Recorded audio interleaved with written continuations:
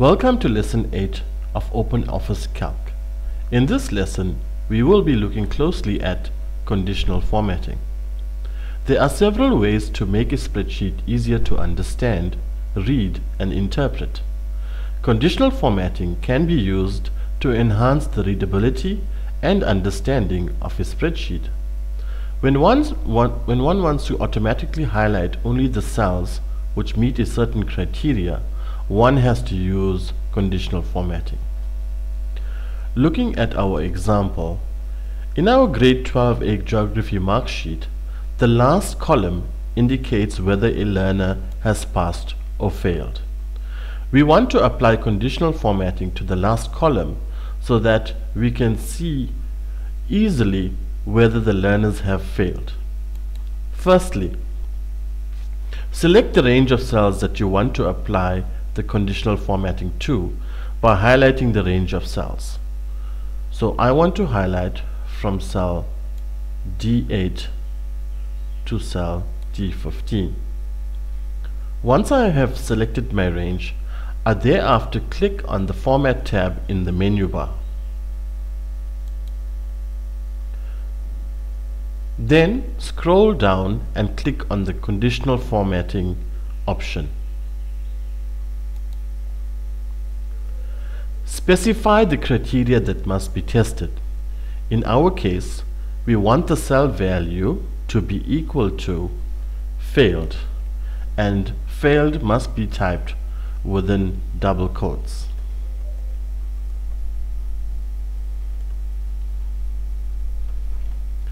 Finally, we select the style of formatting that you want to apply, or create your own custom style. We will create our own custom style. So we click on the New Style tab. Let's give our style a name. We will call it My Style 1. In this particular style, I want to change the background color. So I click on the Background tab and I want to change it to red. So I choose the color of red. On the right hand side, it gives you a preview of the background color. Then click on OK. Once my style has been defined, I thereafter click on the OK tab.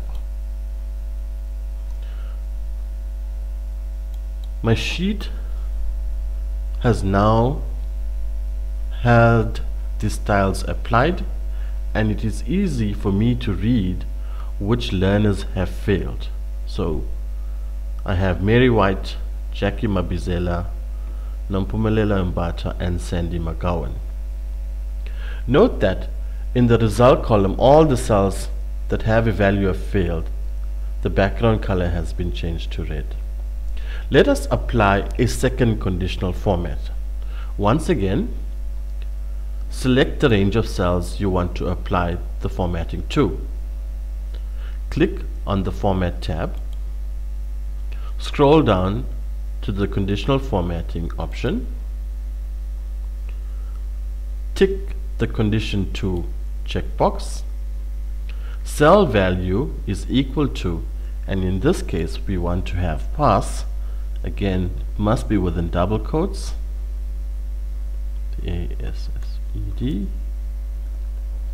Create a new style. Again, let's call the style My Style 2. I want to change the background color to green. There's my preview. Click on OK. Click on OK again, and when I come back to my document, I find that those learners who have passed, the result is passed, the background of that cell is now green, and those learners who have failed, the background of those color, or the background of that cell or those cells are now red.